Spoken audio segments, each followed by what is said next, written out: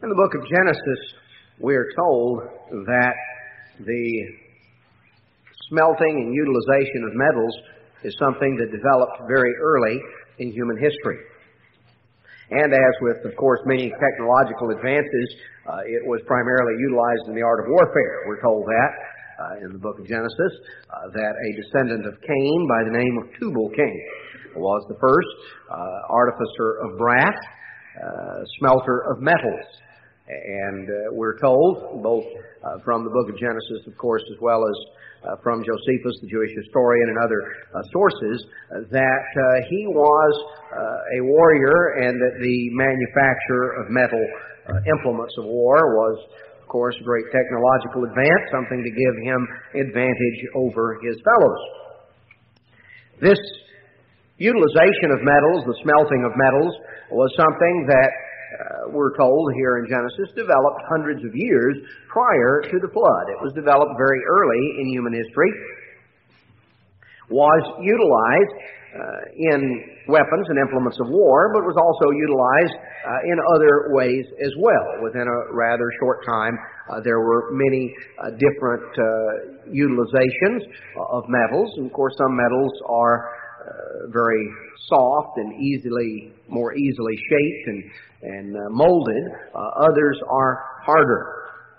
And one of the things that came to be understood very early on was the fact that the mixing of a couple of metals together, the mixing of, for instance, copper and zinc to produce brass, was something that gave both the qualities, it gave a hardness that was, it gave both the qualities of the hardness as well as the malleability. It could be shaped and it could be worked, and yet it was much harder than simply the copper by itself. And so, in that sense, was far more useful for implements and weapons and things of this sort.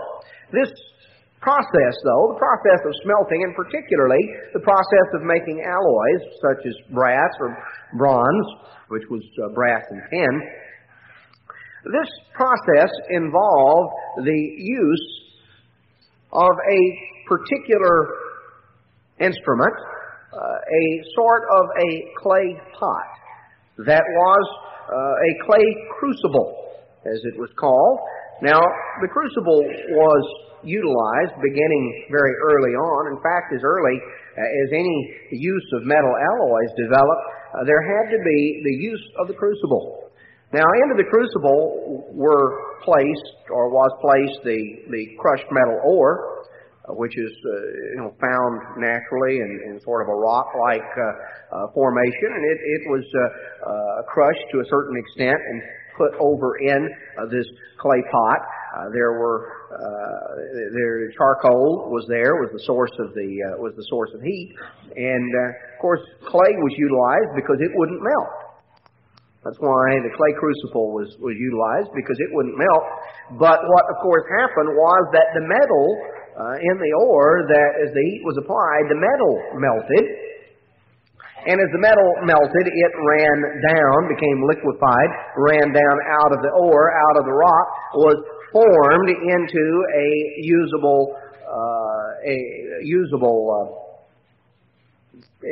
made in a usable form. It came together, collected there in the bottom of the crucible, or depending on the way that the crucible was shaped, but it was utilized to collect, to protect, to make the metal where it was usable, where it was something that could then be taken and used in a useful fashion. Particularly in the forming of alloys, this was something that was essential. In other cases, there are examples. In fact, even on up into recent times, certain primitive areas and tribes have sought to smelt metal by simply the use of charcoal fire without the use of a crucible.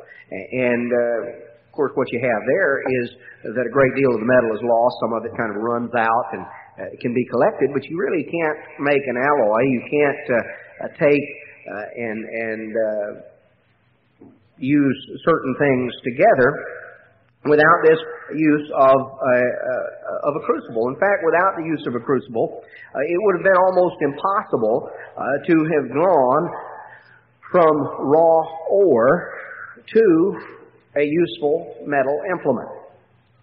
It was something that served a valuable valuable purpose. It served to give shape and cohesion to the metal. It served to give a shape and cohesion so that what was collected was able to serve a useful function. As long as the metal was in its raw state, as long as it was in the ore, there was no particular useful function, whether it be iron or copper or whatever it may be. It could only be utilized when it was collected, when it was given shape and cohesion to where it was there in a usable, workable fashion. You may wonder what that has to do with all of us. And yet, I think that there is a distinct analogy between the purpose and the function of the crucible in giving cohesion and distinction and shape to metal. There's a distinct analogy between the crucible and the family. Because the family, in some ways, is a vessel that God designed for the purpose of giving shape and cohesion to an entire generation. God did not design human beings as He did animals. He designed human beings, we're told, in the book of Genesis, after His own image, after His own likeness. Now, I want to go into some of that today, and I would like to focus in on some of both the purpose and functioning of the family, and to understand a tie-in with what I've previously mentioned. We're told in the book of Genesis that God made man in His image after His likeness. God did not make human beings after the animal kind. Now, so often, the scientists and those who study such things look around at the animals as a model. And they try to understand various things by looking at the animal world. That's not where you look to understand the proper functioning of the human family. God built into the animals the use of instinct, and instinct is primary in animals. Certainly they can be taught certain things. They can be trained, but animals operate by instinct. Within normally a very short time of the birth, the young animals are able to function on their own, because really the only thing that the young animals need their parents for, in some cases, such as with cats or dogs or cows or things of that sort, really the only parent that they have any interaction with is the mother. Now, in the case of certain other animals, such as birds, perhaps both the male and the female contribute to feeding the young. But in either case, it is primarily a matter that physical needs are taken care of for a relatively short period of time, a matter of weeks or months. And the young is, within a relatively short period of time, able to begin to eat on its own. And once that has taken place, the young is able to function and to do what animals of that particular type do. Whether with a dog or with a cat or with a cow or with a horse or whatever it may be. God didn't design human beings that way. The role of the human family is far more important, because God did not design animals with a family structure in the way that we have. The family is something that extends forward and backward We're told in the book of Psalms, in Psalm 127 and 128, notice in Psalm 128, this is one of the Psalms that was traditionally read during the time between the Feast of Trumpets and the Day of Atonement as the people prepared to go up to Jerusalem to celebrate the Feast of Tabernacles. One of the songs that are psalms of degrees that were utilized. And we're told in Psalm 128, psalms that focus in on that setting, the time of the World Tomorrow, the time of the, let's say, the significance of the period concerning the Feast of Trumpets and the Feast of Tabernacles, that time period. It says in Psalm 128, "Blessed is everyone that fears the Eternal, that walks in His ways. For you shall eat the labor of your hands. Happy shall you be, and it shall be well with you. Your wife shall be as a fruitful vine by the sides of your house. Your children like olive plants round about your table. Behold, that thus shall the man be blessed that fears the Eternal. The Lord shall bless you out of Zion, and you shall see the good of Jerusalem all the days of your life. Yea, you shall see your children's children, and peace upon Israel." Now, the fulfillment of that has not yet come in the full sense, but we don't see peace upon Israel. We don't see the good of Jerusalem all the days of our life. Right now, we see the rockets going over. We see the armies round about. We see the trouble and the difficulty that besets that area of the world. But God says the time is going to come, and certainly that looks forward to the time of the world tomorrow. But He talks about the blessings of God, and one of the things that is described is, "You shall see your children's children." Now, you know, in the animal world, while with some animals there is a certain interaction of the parent and the offspring, and for some that continues a little longer than with others, there is not a multi-generational connection. There is not a connection that spans generations backward and forward. God designed human beings that way. He talks about, in the book of Proverbs, for instance, in Proverbs chapter 17, in verse 6, he says, "Children's children are the crown of old men, and the glory of children are their fathers." In other words, little kids take pride in their father, old men take pride in their grandchildren. It's just a kind of a rough paraphrase. Children's children are the crown of old men. The glory of children are their fathers. Now, what we have described here is a multi-generational connection. It tells us something about the family.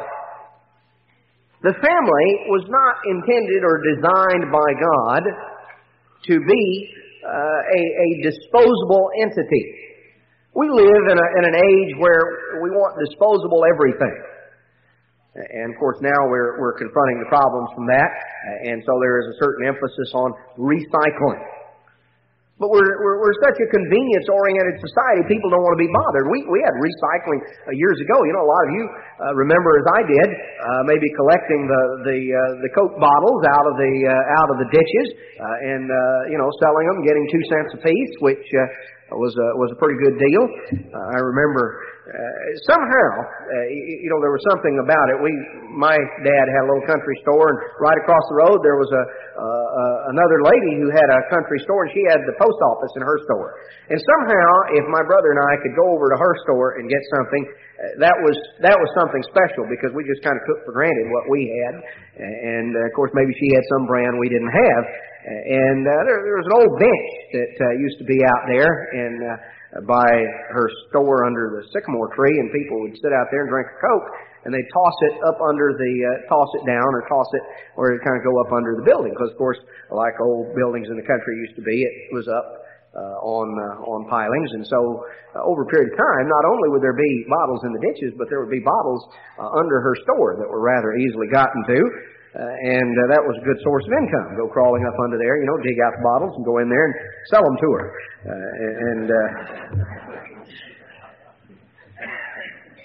But it was recycling. We didn't call it recycling, but the idea was things got used over and over and over again. But then convenience came in. Well, it's inconvenient. Use all these old glass bottles. Why? We'll have cans. And we will have plastic bottles. And then the store doesn't have to fool with collecting them, and people don't have to bring them back, and you don't have to pay the 2-cent deposit if you take them away. And so what of course transpired was the change in our society from the use of materials that were naturally recycled, such as glass bottles, to the use of plastics and things of that sort. Now, of course, we're confronting the problems that come when you just dump everything, just throw things away, and many of these things do not break down. They don't biodegrade, or if they do, it'd take 5,000 years for them to do so. So it doesn't really do most of us a whole lot of good.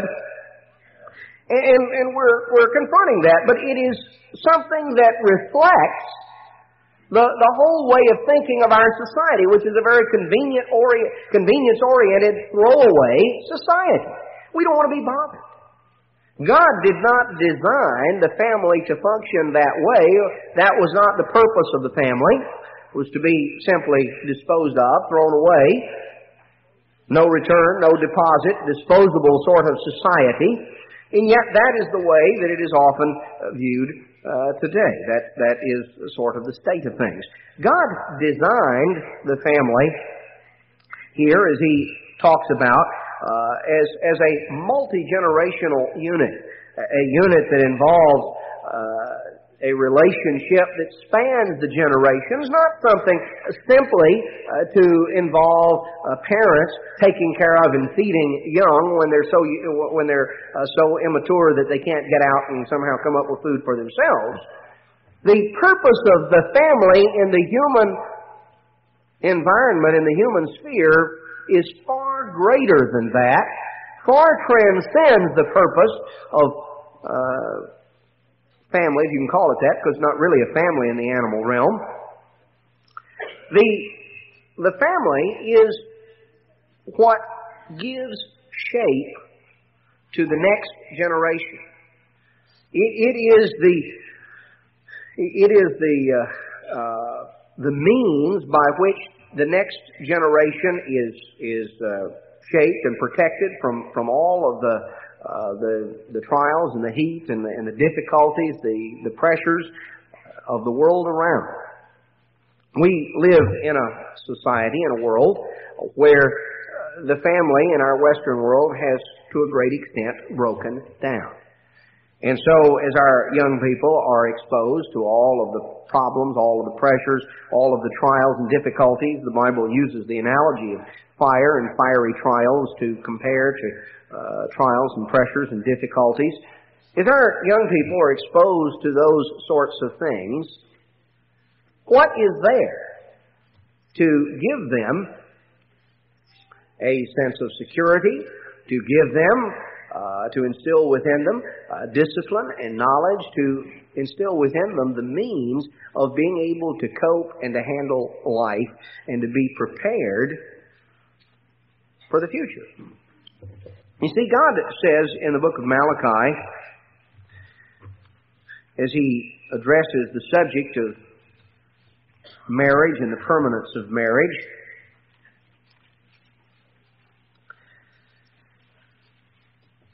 He talks about, in Malachi chapter 2 and verse 16, that the God of Israel hates putting away. He hates the dissolution and breakup of families, the dissolving of marriages that is rampant in our Western world. And verse 15 addresses the fact that God made one. He took two and made one. And the reason we're told in the midst of verse 15, why one? That he might seek a godly seed. That he might seek a godly seed. The reason that God took two people and made of them one, these twain shall become one flesh, God said to Adam and Eve. These two shall be one, a new unit. We're told that God established marriage as a permanent institution for the purpose of seeking a godly seed, of providing for the next generation, of giving the next generation their best chance, their best shot at life. We look at the contrast between marriage as God designed it, and again, what is so increasingly prevalent and common in our society, in our world today. The difference between marriage as God designed it and simply living together or shacking up is very great. The difference primarily centers in the area of commitment.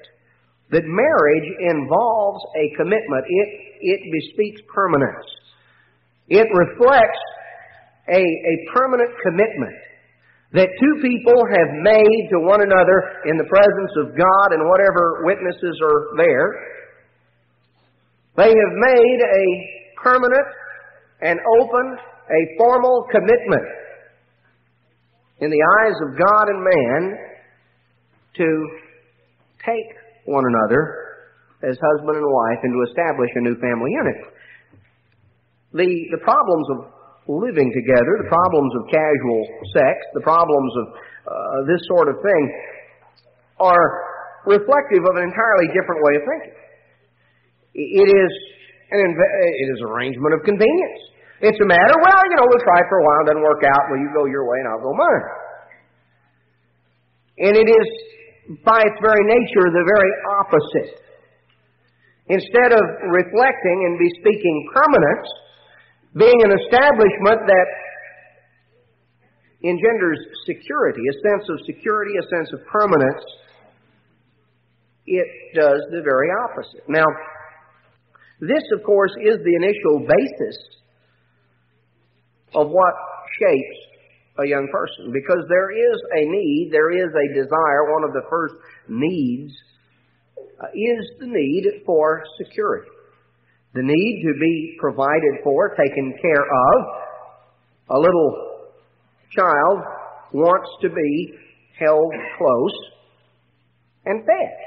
That's the first thing a little baby wants. He wants to be held close and he wants to be fed. He wants to be made to feel secure. Now, as a child grows and develops, they no longer have to always be held real close in the same way as a tiny infant, but they still do need that sense of security. And there is something that engenders a sense of security, that feeling of closeness to someone else. God designed the human family as the basis by which the new generation is introduced to the world and which they're prepared to face the world. And God designed that environment that it would be one of love. It would be one that would engender a sense of security. Now, the very fact that marriage was intended as a permanent institution is essential and is important to a sense of security. Because if you're living in the midst of something that you think is about to fall apart any day, there's not a whole lot of security that comes from that. In fact, the very opposite, a sense of insecurity. People become insecure, children become insecure. They don't know what's permanent around them. And when you have a basis of security, then you have a basis to think in the long term. You have a basis of thinking long term when there is a sense of security and permanence. When there is a sense that everything may fall apart tomorrow, people, instead of thinking long term, began to think for the immediate, for the day. Now, we see that reflected in our society. We see it reflected in one of the great tragedies that has occurred, which is in the last 20 years or 25 years, perhaps, the incredible rise in the frequency of illegitimate births and of one-parent households. The numbers have increased dramatically in recent years, certainly the last 25 years or so. And the result, of course, has serious implications from a moral and spiritual standpoint, from a social standpoint, even from an economic standpoint. The verses we read in Psalms and Proverbs talked about children's children. There is a concept of multi-generations. When people prepared something or did something with the idea that eventually their children would have it and their grandchildren would have it, that it would be something that was going to endure, they did things, whether it had to do with the farm or whether it had to do with whatever, they thought in terms of the future. And they laid a foundation for a stable society. They laid a foundation for things that was going to come. They're things that they would never get the benefit of in their lifetime, but their children and their grandchildren would. And it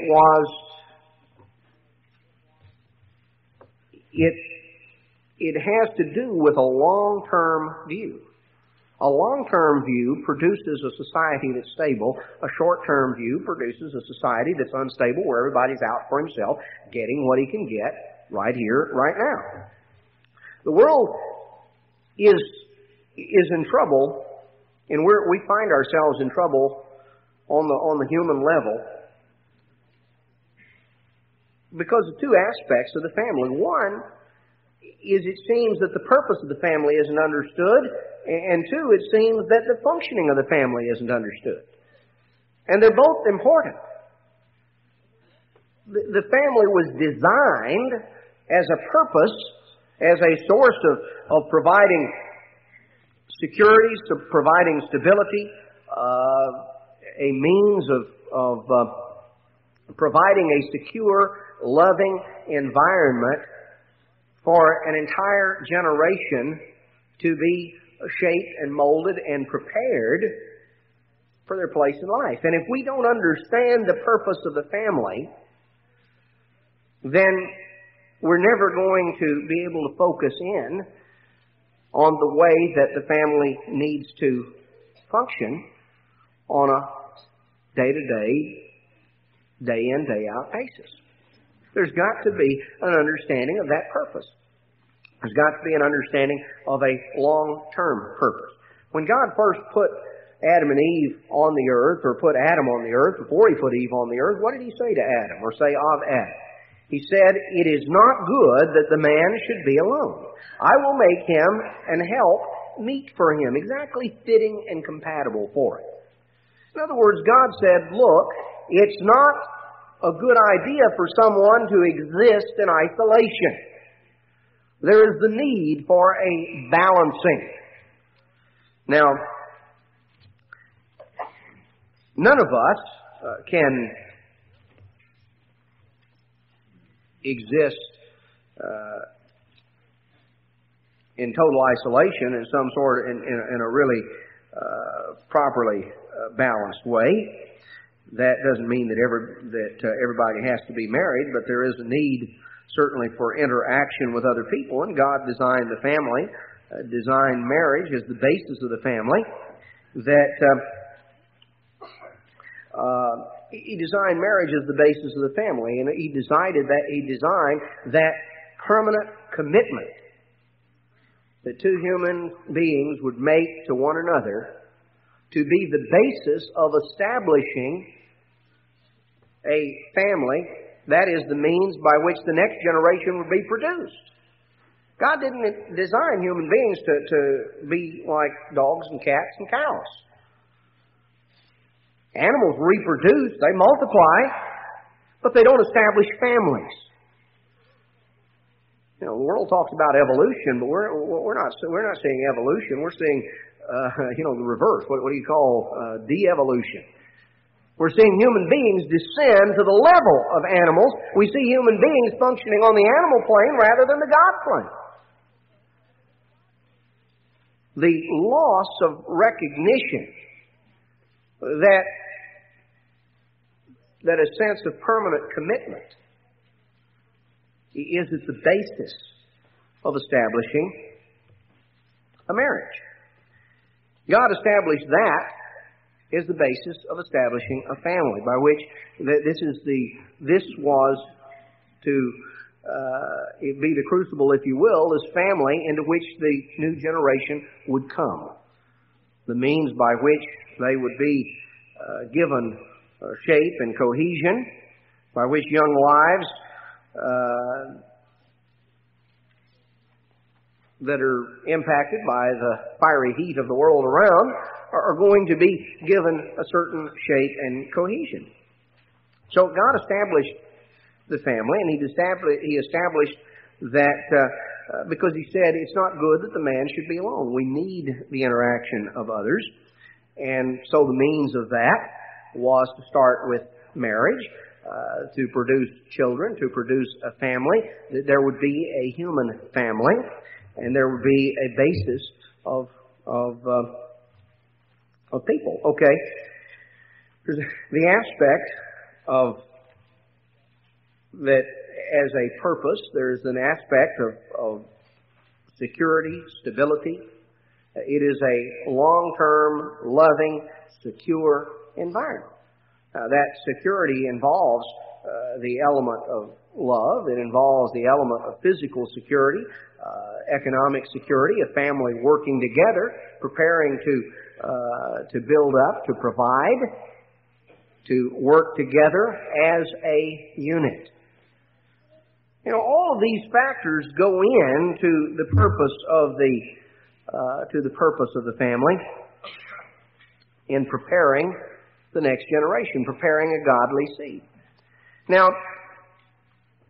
if the family is to fulfill its purpose, it has to function the way it was designed. And the family if the family is to impart and prepare the next generation, how is it going to do that? Well, it's going to have to function by example as well as by discipline and instruction. Now, first and foremost, the family that is going to properly fulfill its purpose is going to have to function by example. Because the greatest impact on all of us is what we see around. What we see, the visual carries greater impact than simply what's heard. That's why television is a more effective communicative medium than simply radio. Because with television, you both see and hear. Combine the two. But what we see in our lives, what we grow up with, the statement has been made that what children see, they practice. And what they practice, they become. What we see around us. So a family functions in fulfilling its purpose, or in failing to fulfill its purpose, it functions by example. That is the greatest and the primary impact. The example of how do you deal with life? How do you deal with other people? How do you interact? It goes back to what a child begins to learn about that is what they see at home. How does mother and father interact? What kind of respect is shown? What kind of consideration? How do they talk to one another? Do they use loving terms or do they use derogatory terms? Do they shout and scream and throw things? Do they discuss matters in a calm way? Do they? How do people deal with one another? You know, a little child is introduced on the scene, and he begins to, before he's ever conscious, you can't teach a child saying, "Well, son, don't do as I do as I say." You know, it's kind of like sitting there blowing smoke in his face, smoking a cigarette, telling him, "You know, you need to, you better not start smoking." That's not real. That's not a real effective. That's not a real effective way of teaching. That we are to function, or the family, if it's going to fulfill its purpose, is going to have to function by example. An example of respect. To a great extent, a young person's ability, let's say a young woman's ability, to respond to her husband and the attitude that she's going to have toward her husband is greatly shaped by the way that she learned to respond to her father. And a lot of that is shaped by what she sees her mother do. And, of course, the same thing for young men. The example that we see of the way that we interact. You know, Solomon wrote some terrific advice. Best advice any father ever gave a son. In fact, it's recorded in the book of Proverbs. Much of Proverbs is written as the advice of a father to a son. That's the way it's addressed. "Hear, O my son." Solomon gave terrific advice. You got to hand him that. He had a real knack for giving advice. It's so good God preserved it in the Bible, which is more than the advice most of us have ever given. See, how much of your advice do you think God would want to dedicate a whole book in the Bible to preserving? Well, I don't know, but he, used virtually a whole book in the Bible to preserve Solomon's advice. So I would have to conclude Solomon was pretty good when it came to giving advice. But when you read the story of Solomon's life, his example kind of lost something in the translation. He didn't really put his own advice into action in his life. Now, you read the story of Solomon's son Rehoboam, and it doesn't take long to conclude Rehoboam was not a real wise young fellow. He managed to lose most of the kingdom, About 80% of the kingdom he managed to lose first dash out of the box. And just as soon as he got to be king, he lost virtually the whole thing. This would tell me he's not real swift when it comes to figuring out how to handle his responsibilities. Rehoboam, as you go through and you read the story, Rehoboam was a lot more impressed and impacted by his father's example than he was by his father's advice. Our example is going to impact our children more than all of the advice that we will ever give. Because as the years pass, they're going to remember what they saw. They're going to remember certain things. They're going to remember that example. So, the family has a purpose to fulfill, and that purpose involves the shaping of the future. The family will either contribute to the stability of society or to the instability. It will contribute to a society that is growing, a society that reflects proper values, or it will contribute to a society that is falling apart. But a lot of that's going to get back to the family. We want to instill values in our children. What do we value as parents? If what we value and if what we place greatest value on is material things, then what we're teaching our children by our example is that what counts is what you have. That life consists of material things. Our example as a family, our example as individuals, is one of the most crucial elements of transmitting values to the next generation. What we do, the way we live, the way we handle ourselves. How do we value and appreciate the role that God has designed for us and has designed us to fit into? We're told God places every member in the body where it pleases Him. One of the things that has been a hallmark of Western society in recent decades has been the instilling of dissatisfaction in people with their role in life. The incitement to dissatisfaction. And so we live in a time that the so-called traditional roles of men and women have been greatly questioned. And one of the problems is that when we fulfill, or to the extent that we fulfill the role that God has designed for us, the more that we fulfill that, the better off we're going to be. The more closely that we can fit in with the manufacturer's specifications, the better off, the smoother things are going to go. To what extent do we value and appreciate our role in life? As men and women, as husbands and wives, as fathers and mothers. How do we conduct ourselves? Our example is very important. Now, in addition to our example, the family must function by example. It must function also by providing discipline, providing guidelines, by the setting of boundaries. This is one of the purposes of the family.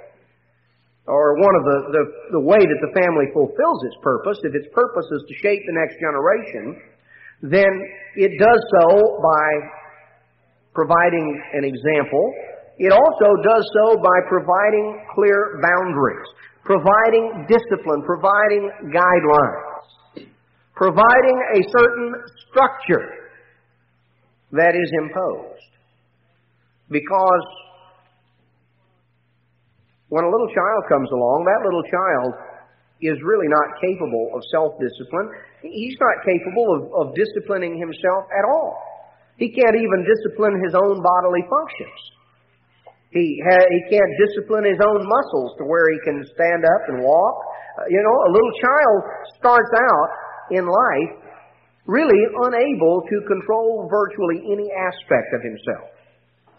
Now he begins to learn and to develop. He'll try and reach for certain things, and it takes time. He has to develop a certain amount of hand-eye coordination to where he can get what he's aiming at. And the whole world is new to them, and they begin to develop the ability to control themselves. To control as their little muscles strengthen and their bones strengthen, they began to learn a sense of balance. And it's always, a little child, our little babies. We can all remember back, those of us who have children, remember and when they would try to take those first steps. And would stand there, and they would kind of teeter-totter back and forth, and pretty soon, boom, down they'd go. But they didn't have very far to fall, and generally the bottom was pretty well padded, thick diaper, and so it wasn't usually too bad. But it was a real achievement, because it was a matter that we take for granted walking, but it involves a lot of discipline of the body. Disciplining of the muscles and of things to interact and to work together in a coherent way. All right, a little child starts out unable to discipline or control virtually any facet of his life. And he begins to learn to do that. He begins to develop the ability to do certain things, primarily by the example of others around, also by certain things are there. Then he has to learn that there are bounds, there are controls, there are limits within which he has to function. You can't go beyond here. Now, parents, the family unit, is to be a source. If it's going to function as it ought, it's going to have to be a source of discipline. A source of setting and enforcing limits. We're told in Hebrews chapter 12 that God chastens every son whom He loves. If you be without chastening, we're told, then you're illegitimate. God doesn't claim you. God is not bringing you up if He doesn't chasten and discipline you, because God chastens every son whom He loves. Now, what we're told here by implication, if we look to God as the means by which we, how ought we to function, how ought we to conduct ourselves, how ought we to handle the things that arise, that a loving parent is going to be a source of boundaries and guidelines. Discipline for a child. God chastens every son whom He loves. If a parent loves his children or her children, the parents who love their children provide discipline, provide boundaries, provide proper chastening. It's not an end in itself, but it is a means to an end. And one thing to understand, if boundaries aren't set, if limits aren't set, if control is not established when a child is young, then you may have some unwinnable battles to fight when they're a lot older. If you don't, we're told in the book of Proverbs that he that loves his son chastens him early. He that loves his son chastens him early. It is a matter that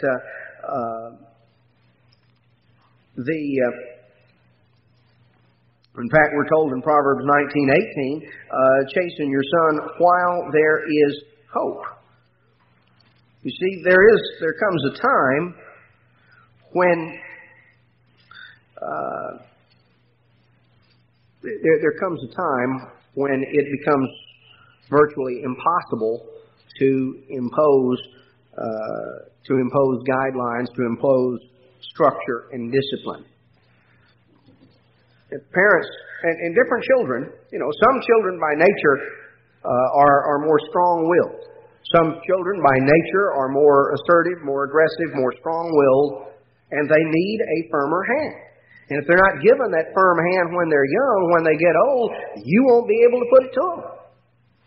Just as simple as that. You've lost it.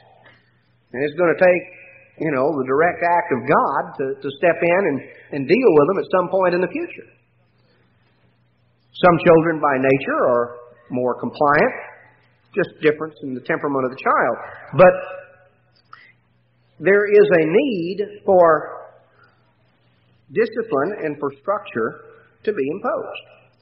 And the earlier it starts, the better. In the sense that it's, based on what is appropriate for the age level of the child. You don't expect children to conduct themselves or to perform on a level that's out of line with their age. You don't expect a 2-year-old to be 16.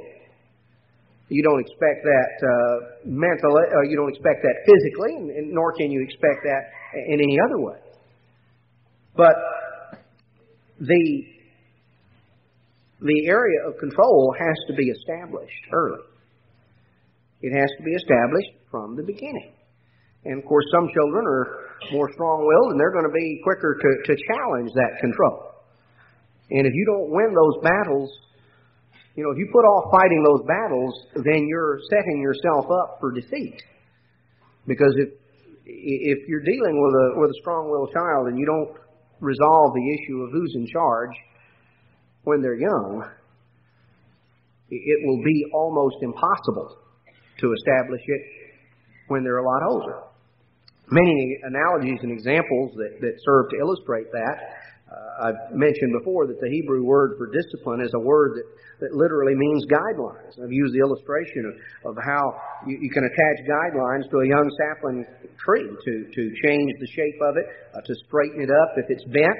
The older it gets, the bigger it gets, the more hardened it gets, the more difficult it is to straighten back up.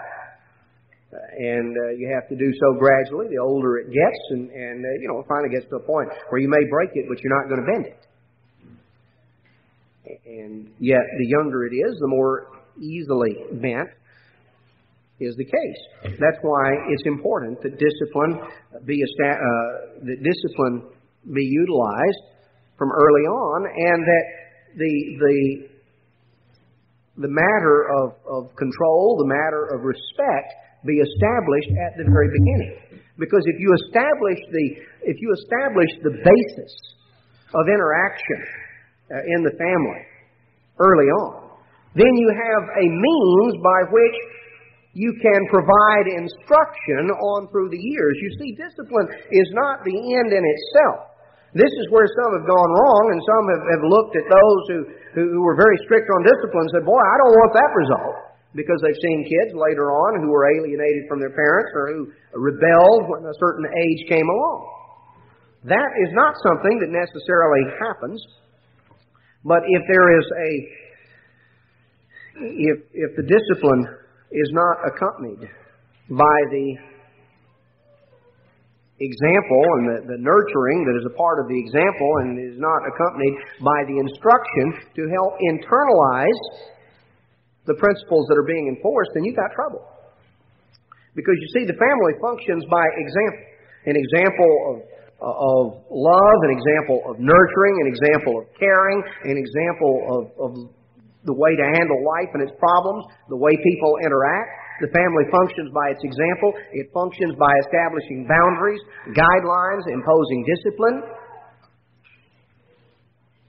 You know, if going back to the original analogy of a crucible, if you put ore in a hot charcoal fire and you get it hot, the metal will melt and it'll run out, but it'll just run all over the place. There'll be no shape, no cohesion to it, because there's nothing in which to collect it and to set boundaries about it. The point is that children, the family has as its purpose to prepare the next generation to be usable by God. Then it's going to have to function not only by example, it's going to have to function by providing discipline, by providing structure, providing guidelines, providing and setting limits. It's also going to have to function by providing instructions. Because the discipline is a means to an end. It is the means to enable values to be transmitted. You see, the problem when you see children getting out from under the discipline and rebelling and kicking off the traces, it's because they never internalized. There was never the transition between values externally imposed and values that were internalized.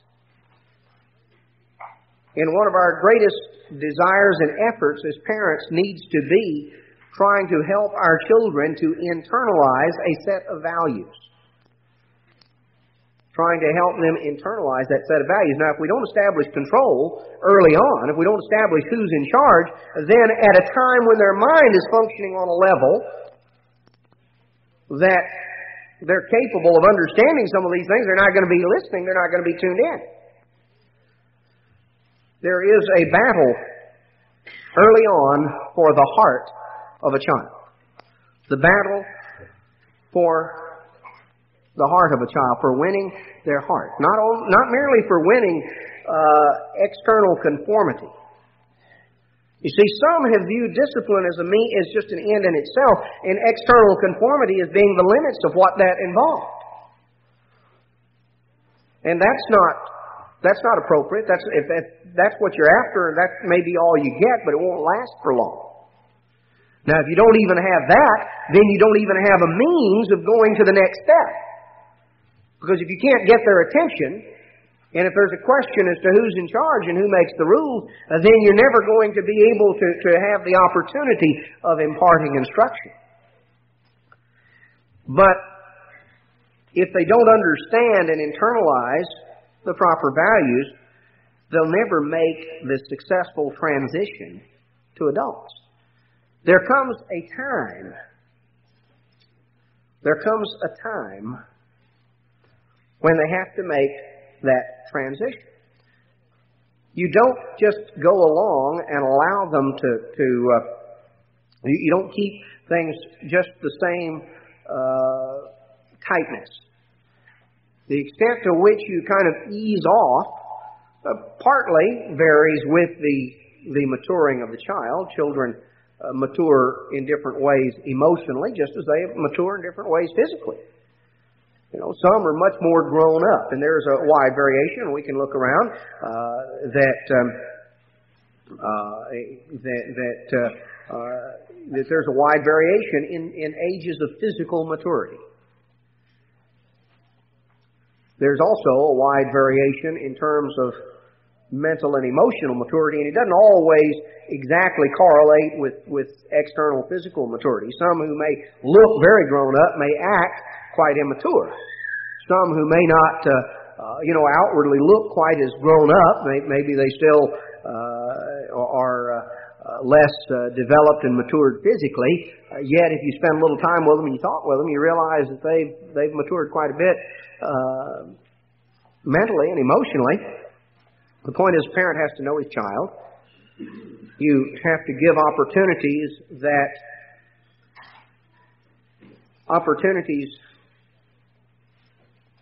that are appropriate for the level of the child's maturity. You give them opportunities to develop proper confidence, opportunities in a limited, controlled environment. See how they handle it. And if they handle it well, then you can give them greater opportunities. But it's important that values be transmitted. Because ultimately, there comes a point where the child is free. The child is gone. The child is out of the nest. And the only things they're going to take with them is what they've internalized.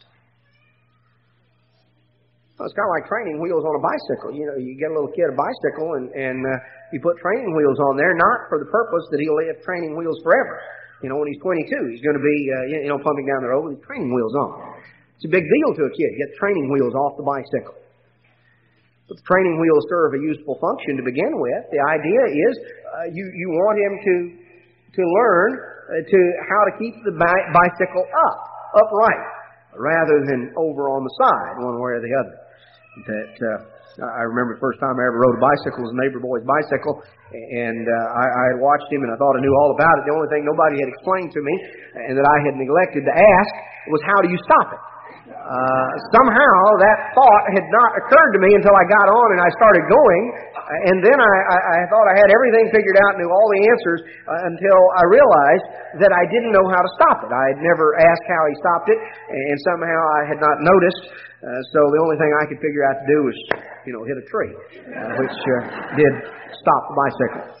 But, when you send your kid out in life, you want to try and anticipate some of the things he's going to need to know so that he doesn't find that the only way he knows how to stop is to hit a tree. Now, if you're, little kid and you're not going very fast, well, chances are it won't do too much damage to you or the bicycle. But you get a little older and you're going a little faster, you get a little further along in life, and sometimes that can be a pretty bad encounter. This is where instruction comes in. God talks about in the book of Deuteronomy that we're to teach our children of these things, the principles of His law, when we rise up, when we sit down, when we walk in the way.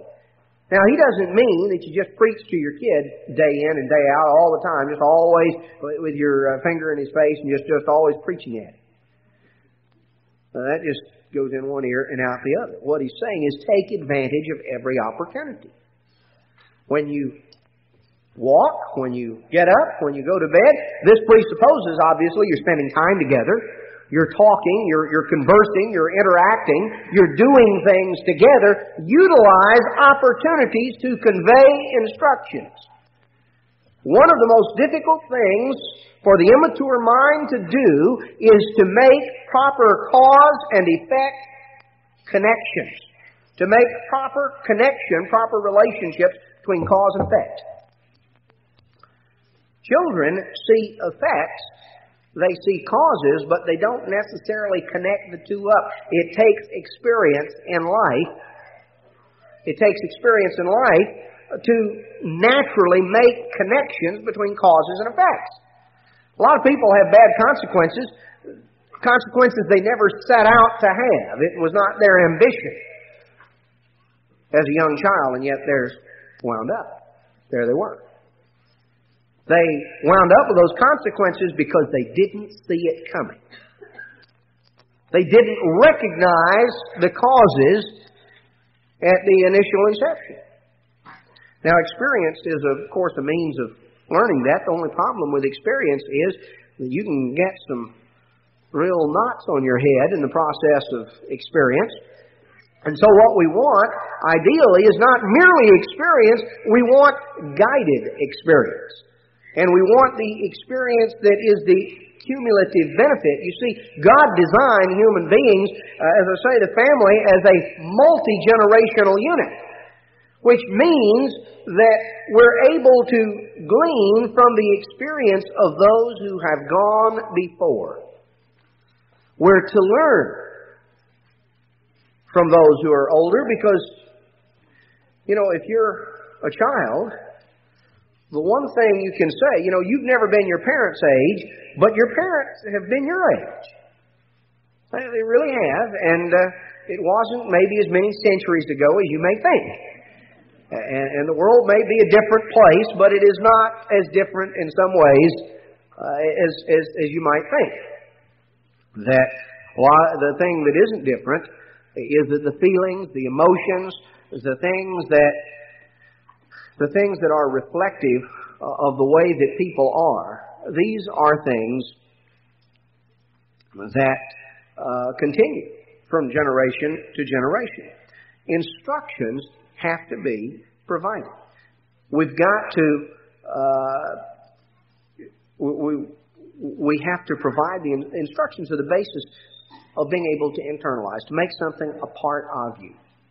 Instruction in a variety of ways. Instruction, first and foremost, in values, in what's important and what's not important.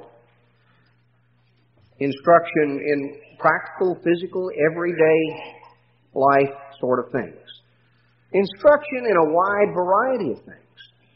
But it's important in working with and seeking to develop communications with the child to spend time together. And to spend time, look for opportunities and circumstances that are a little out of the ordinary.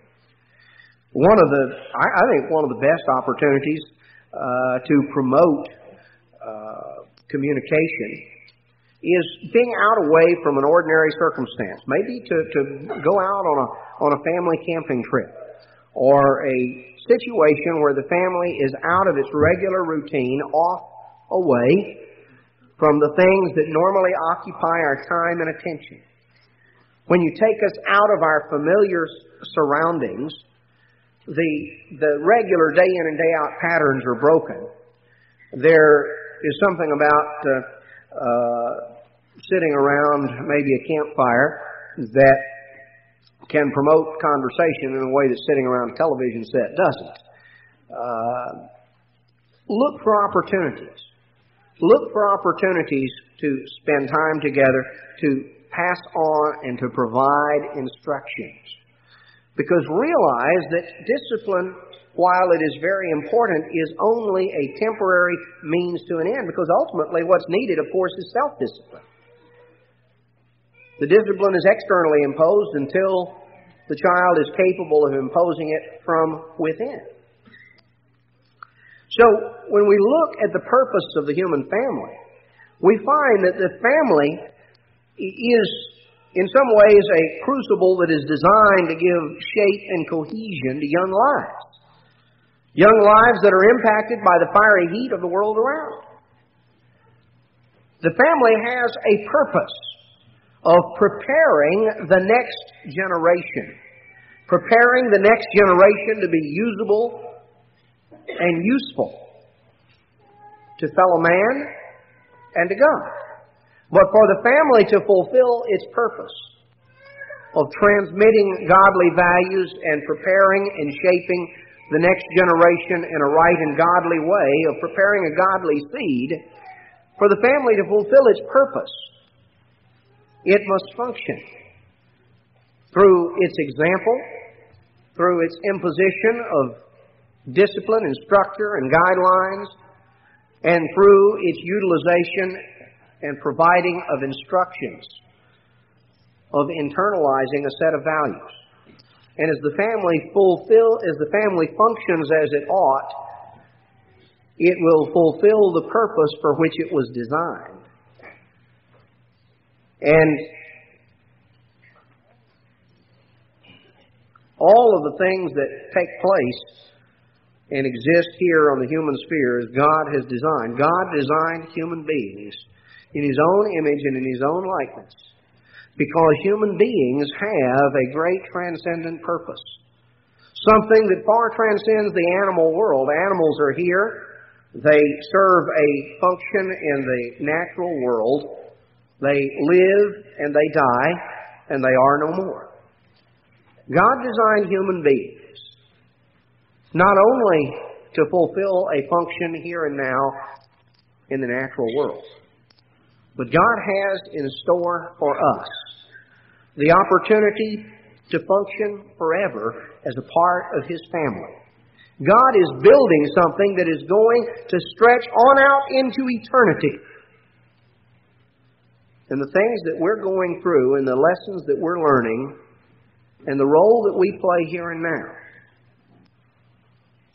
serves a purpose not only for the benefit of right here, right now, but it sets the stage by way of preparation for things that will take us on into the future and on into eternity.